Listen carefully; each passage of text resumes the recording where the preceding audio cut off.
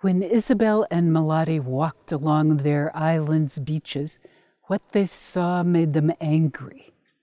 They decided to do something about it, no matter that they were 10 and 12 years old. I'm Paola Gianturco, and what they did, these two amazing sisters on the island of Bali, inspired me to feature them in my new book, WonderGirls, Changing Our World.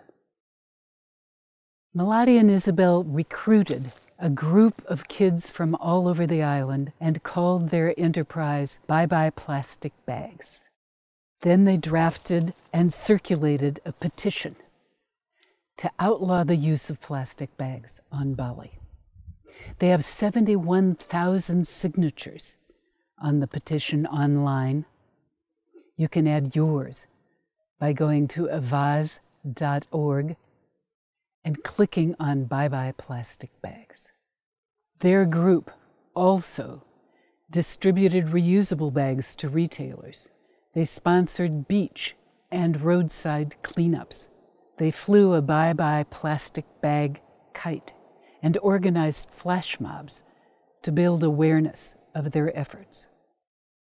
The sisters also decided to recruit the governor of Bali, but when they requested an appointment, he declined.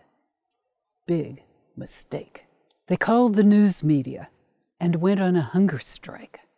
The governor saw them the next day, and he also signed a memorandum promising to help them end the use of plastic bags on Bali by 2018.